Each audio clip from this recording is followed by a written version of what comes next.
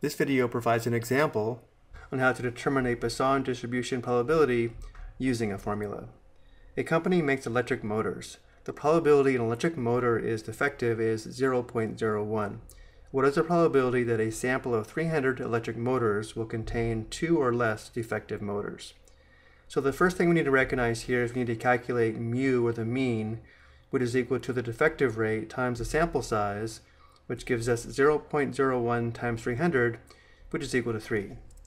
So we have a Poisson distribution with a mean of 3. And because we're trying to find the probability that a sample of 300 electric motors will contain 2 or less defective motors, we need to find the probability that x is less than or equal to 2. And because we have an inequality symbol here, we will have to sum multiple probabilities.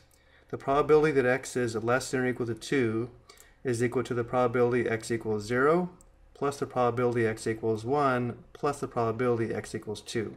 And now we can determine this sum by using the formula shown below for the probability x equals k. For the probability x equals 0, we use k equals 0.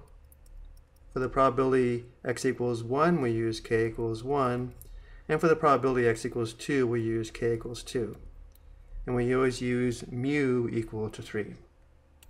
So we have the probability that x is less than or equal to 2 equals, for the probability x equals 0, we substitute 0 for k and 3 for mu, which gives us 3 to the power of 0 times e to the power of negative 3 divided by 0 factorial.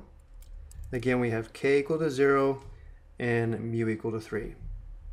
And then we have plus the probability x equals 1. So now we substitute 1 for k and 3 for mu, which gives us 3 to the power of 1 times e to the power of negative 3 divided by 1 factorial.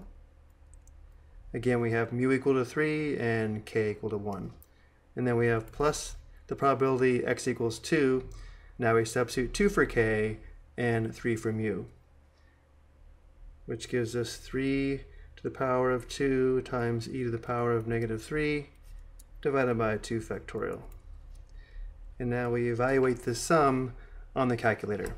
Now we could simplify these first two fractions quite a bit, since 0 factorial is equal to 1, 3 to the 0 is equal to 1, 3 to the first is equal to 3, and 1 factorial is equal to 1, but I'll go ahead and enter them in just as they look.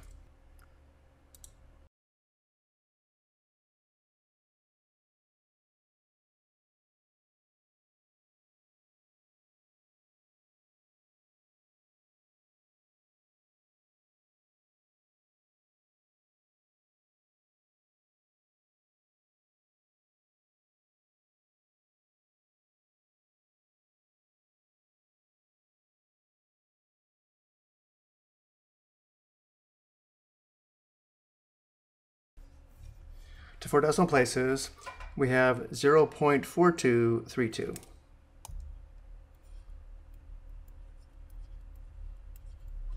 which is 42.32%. I hope you found this helpful.